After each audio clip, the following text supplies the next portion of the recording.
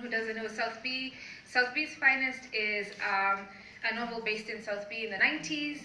And it's just these three families who find themselves in an estate called Malaba Estate, and just their lives and their secrets and how their lives converge and they become more than friends and they become family.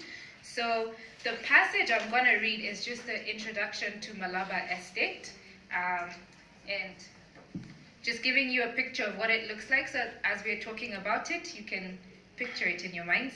Also, can you all hear me? Yes. Okay, cool. So this is from chapter 3. New neighbors in Malaba Estate were treated like curios.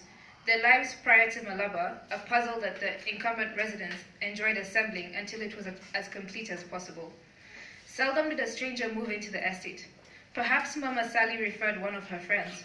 Or maybe the referral came from the Shahs, who'd already bought 3 houses next to each other, knocked down the walls in between the houses, and built hallways connecting them.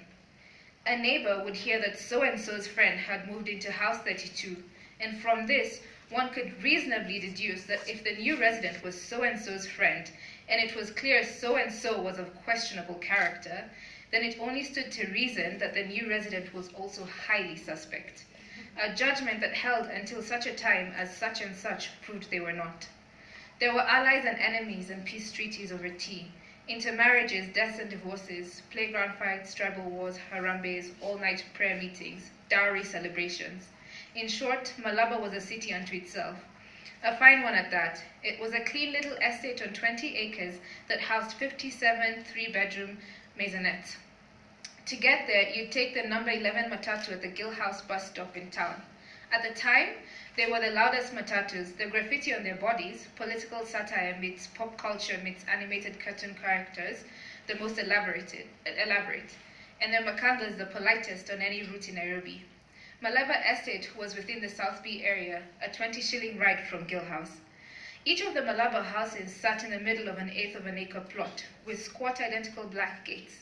At the center of the estate was a community center cum shopping complex that never quite took off, and a large ovalish field with a balding brown spot in the middle where grass refused to grow.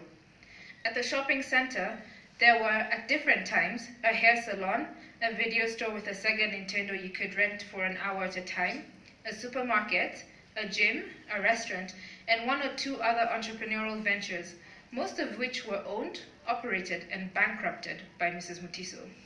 Within the estate walls, it felt as if time moved irresponsibly slow, until, of course, it sped up and moved recklessly fast.